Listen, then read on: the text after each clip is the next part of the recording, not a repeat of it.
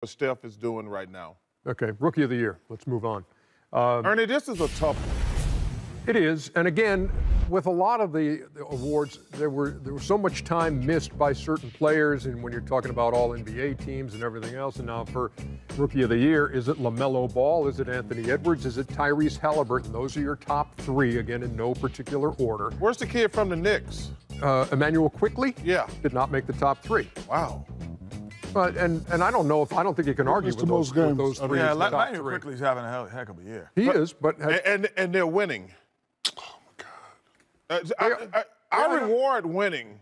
Quickly he's been fantastic. No discipline. Halliburton has got, well, he's stuck in hell over there, but so we might not ever see him. But I tell you what, man.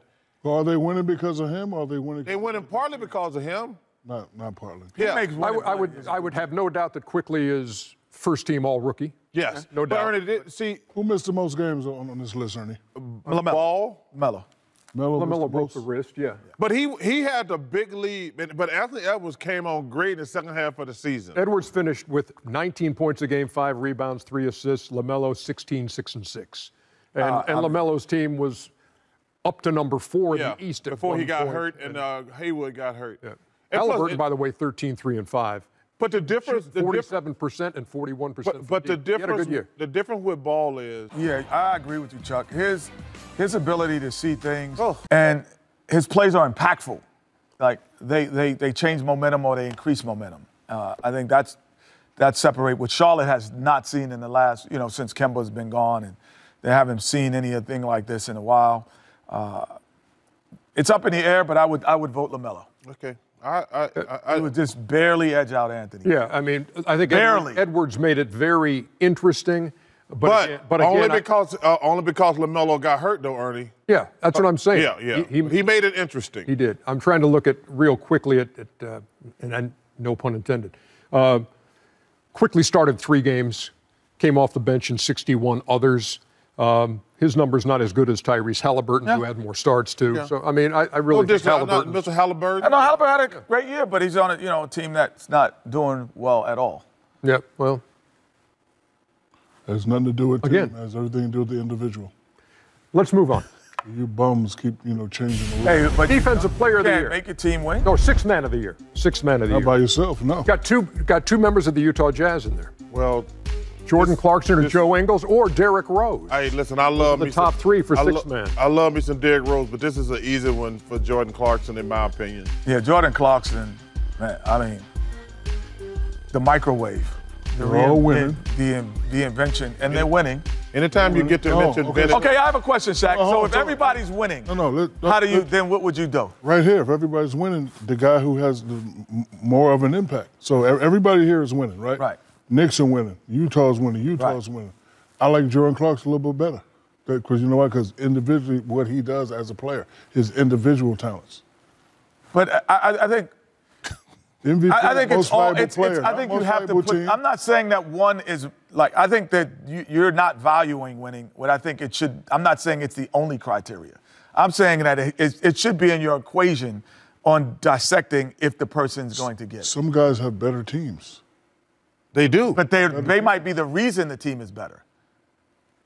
True. Maybe. What do you mean, maybe? Maybe.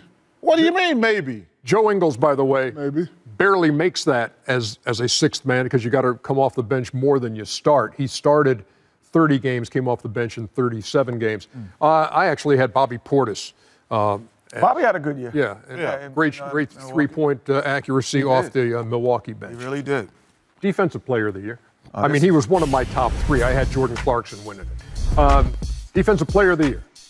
Rudy Gobert, Draymond Green, or Ben Simmons. Wow, this is like the 3 that are always in it. This is a tough one right here. Okay, then who you got? This award changed over the years, in you guys' opinion? What do you mean change? No, it's still for the best defensive player. No, but when I'm thinking of defensive player of the year, especially in our era, I'm thinking of Gary Payton, like lockdown. Yeah, but nobody locks down anymore. When I finish, I'm thinking about guys like Lonzo Mourning, Dikembe Mutombo, who block everything at the rim. Everything except mine, but they block. Well, Rudy Gobert blocks everything. No, you don't. I get what Shaq is saying. Right, Maybe there were. I would say mean, that these three guys are defensive player of the year to me, you can't score in the Duke. Nobody can score in the Duke, period. Yeah. And GP was like that. See what I'm saying? Alonzo Mourning, Dikembe Mutombo, they were like that. So I'm just asking you. That could be scored Gobert on. did lead the league in block shots. No, but I'm saying, I think what Shaq is saying, I kind of understand that, yeah, you could score on Gary Payton, you could score on the Mutombo or Mourning. But there was a fear factor the night before you played them. And there was a game-changing plan.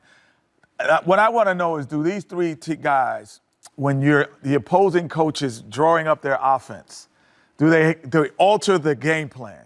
When the guys he named, the teams we played, the guys we played, we wouldn't run certain plays or do certain things because they were on the floor. I'm not sure if those three guys, they're great defenders. Draymond played some great defense last night. Right, great. But do you change your offense because they're on the floor? No. Okay. No. That's what those other guys. Who's your pick, Chuck? I went Gobert. I'm not gonna act like was a great defender. I don't know. I thank goodness I don't have a vote. I would go with Draymond. Yeah. Because he concentrates on it more than I think any other aspect of his game, and so he's better at it because of that. So I think, Rudy is still asked to score. Ben is asked to run the show. Well, Draymond's just like, no, you lock down this guy tonight. We don't really need you to score. Pass the ball. You look last night. This is what makes to me. He took it to a little extreme last night. Yeah, but this is why Steph Curry to me is They so got a great. top 5 defense. Yeah, but think about it. Steph is so great that his second best player on the team doesn't look to score. Like, the second best player on the Golden State Warriors doesn't look to score. Well, that's a problem. Let's get to these last two categories before we take a break. And this is a tough one right here, buddy. Coach of the Year, Quinn Snyder, Tom Thibodeau, Monty Williams. And you saw Monty Williams from the National Basketball Coaches Association, got the nod from them the other day. All three, to me, deserve it. Yeah, you can make a case for all three. Best record in the league, where the Knicks have come from, where Phoenix has come from. So I think in the West, I have to go with Monty. I think, but there's only one. There's not a Western because of and the an West. Eastern. Because of the Western Conference, I would go with Monty. Okay. I'm going with Monty because nobody expected him to be number. Nah, not number ever. two. Yeah, not. Well, but they got 2 All-Stars, and Boston got 2 All-Stars too. Who? Boston Celtics got 2 All-Stars. He's not on the list. That's his point. No. I said nobody expected Phoenix to be number 2, and you said they should be. They have 2 All-Stars. I thought Phoenix was gonna have a good team.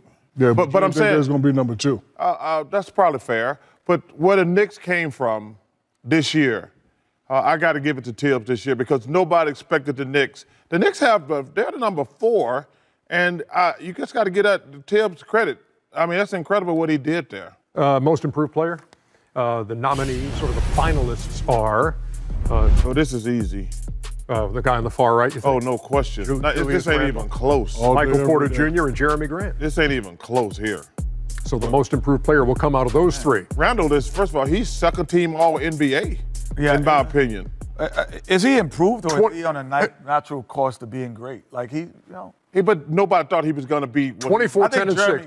24, 10, and 6 career numbers. Yeah, I know, but I'm saying I'm not shocked. Yeah, I didn't think he was a 24, 10, and 6 guy. 24, 10, maybe. Right.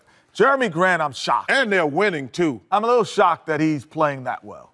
Like, man, Julius was great in college and always thought of as a great player.